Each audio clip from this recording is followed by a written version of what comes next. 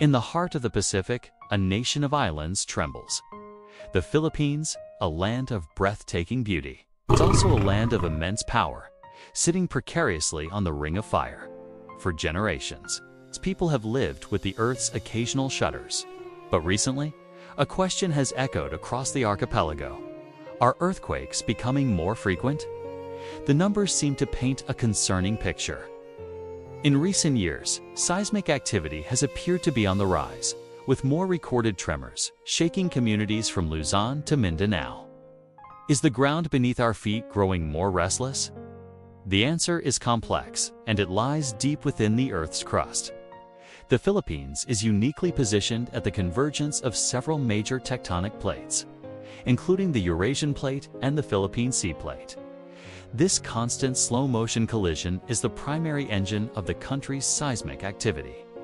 The Philippine Fault System, a massive network of fractures running the length of the country, is constantly building up and releasing stress. So, what's changing?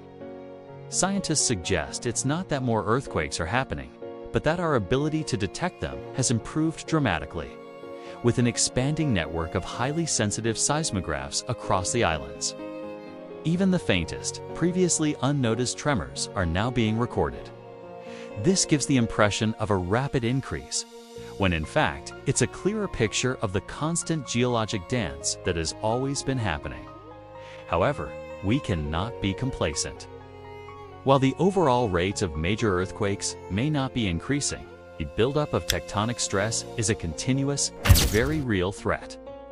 Studies on segments of the Philippine Fault show that some areas are overdue for a significant release of energy. This isn't about fear-mongering.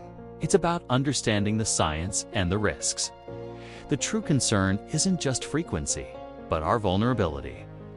As our population grows and our cities expand, the potential impact of a major quake becomes more severe. This is why preparedness is more critical than ever.